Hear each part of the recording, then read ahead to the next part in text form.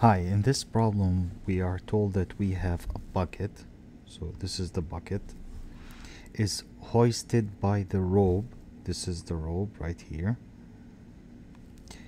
that wraps around a drum wheel, so this is the drum wheel. If the angular displacement of the wheel is theta equal to 0.5 t to the power 3 plus 15 t radian.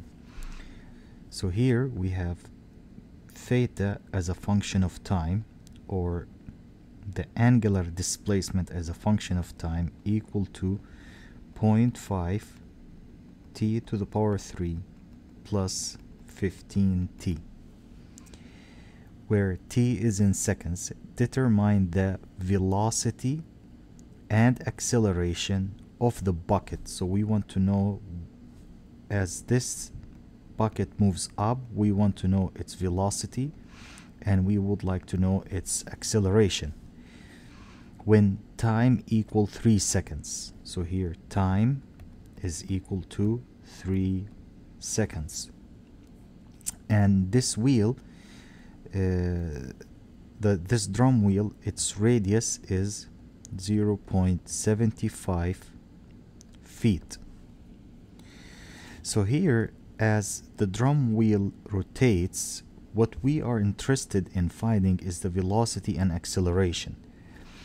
So that means, if we assume, let's take a look at this point right here, let's say point B. So here we will be interested in finding the tangential velocity of this rotating drum wheel, because that tangential velocity will be equivalent to the velocity of the bucket moving up. In a similar fashion, we know that in here we are asked to find the acceleration of the bucket. In rotating objects, we have the acceleration have two components. We have the tangential acceleration, and we have the normal or centrifugal acceleration. And by using head to tail fashion, so this is your acceleration normal or tangential, and you add to it your acceleration tangential, it will give you your net acceleration of the drum wheel.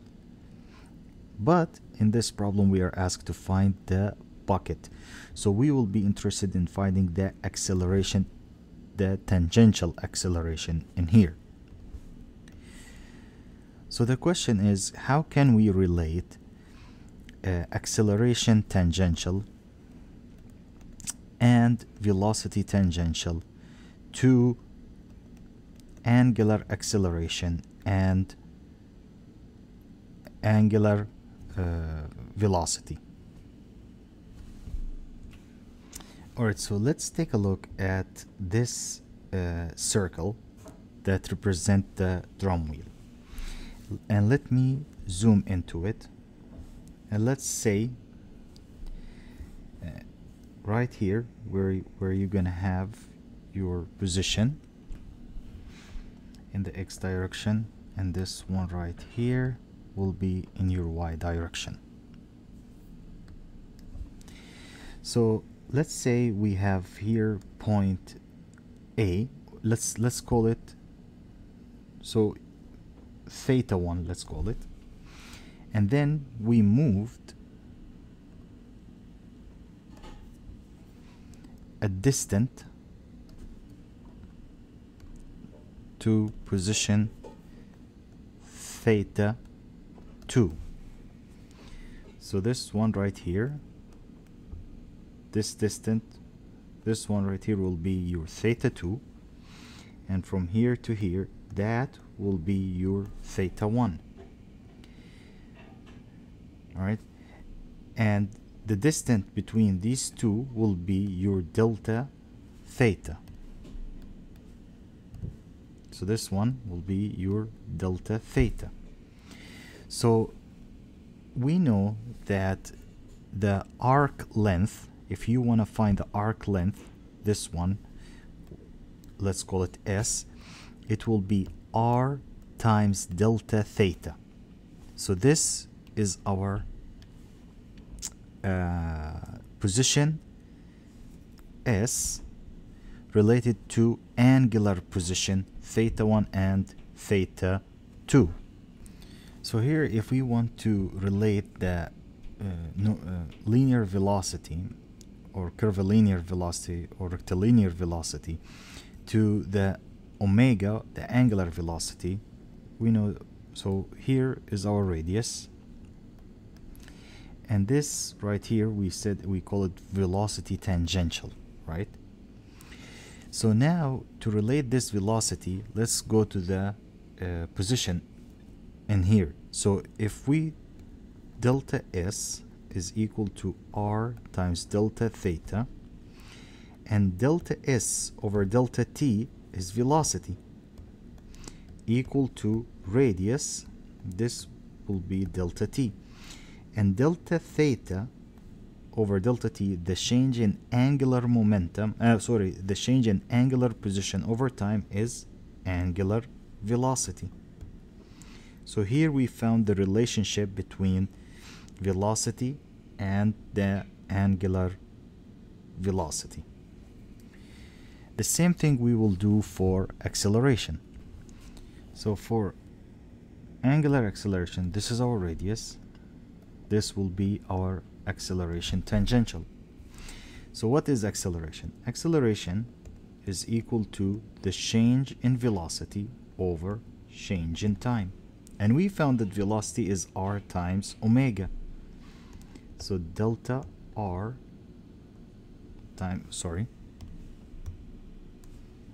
delta omega times r divided by delta t, and change in angular velocity times time will give you what? A tangential will equal to angular acceleration times r. So these are the two equations that we need to use to find the velocity of the bucket and to find the acceleration of the bucket. So what we will do in here is we would like to find the velocity tangential and acceleration tangential. So here the radius we are given, the radius in here we are also given, and what we are asked to find now is the angular velocity and angular acceleration. We are given that theta as a function of time is equal to 0.5 t to the power 3 plus 15t. Now we know that omega, angular velocity, is change in angular displacement over time, equal to this. So that means we will take the derivative of the angular displacement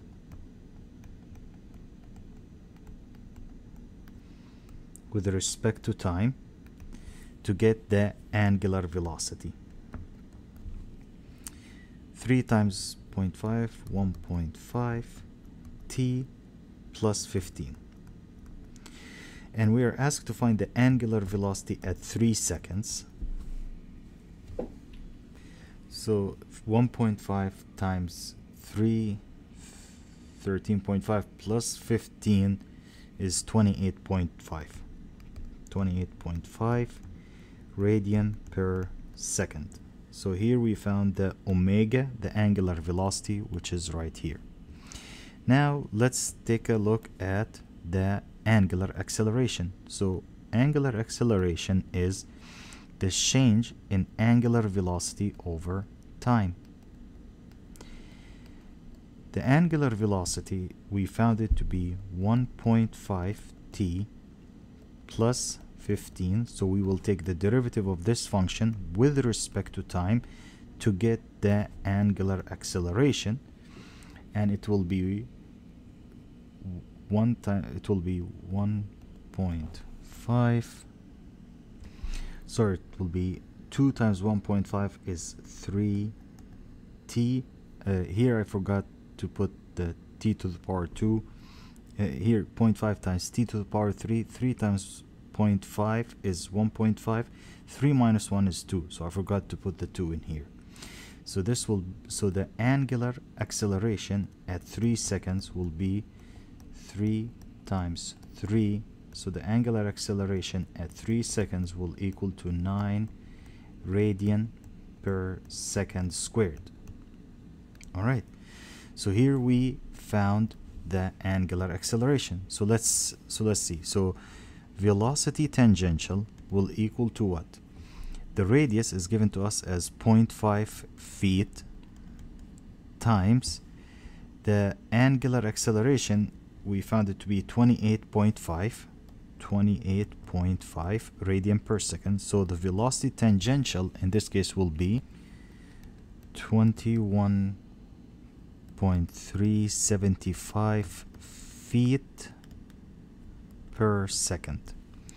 And the same thing for a tangential.